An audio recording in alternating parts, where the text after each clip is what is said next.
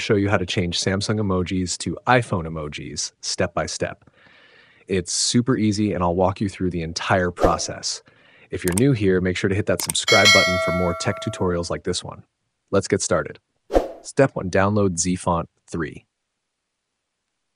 First, open the Google Play Store on your Samsung phone. Search for an app called ZFont 3 and download it. The app is free and simple to use. Once the app is installed, open it and grant any permissions it asks for. Step 2. Choose and apply iPhone emojis.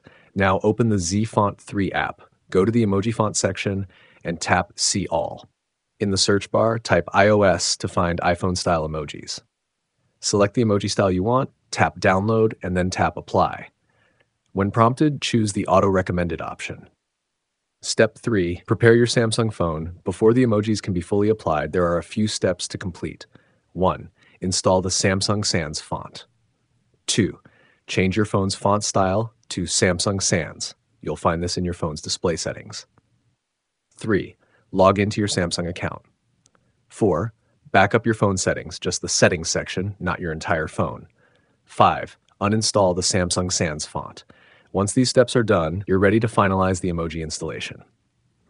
Step 4. Finalize the emoji change.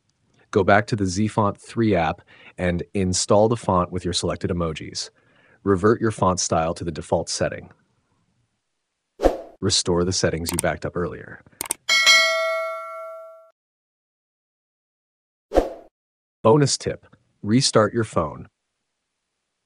If the emojis haven't updated yet, try restarting your phone. After restarting, check your emojis. They should now look like iPhone emojis. Here's how my Samsung phone looks after following these steps. The iPhone emojis are now fully applied and working perfectly. If this video helped you, give it a thumbs up and don't forget to subscribe to the channel for more tutorials.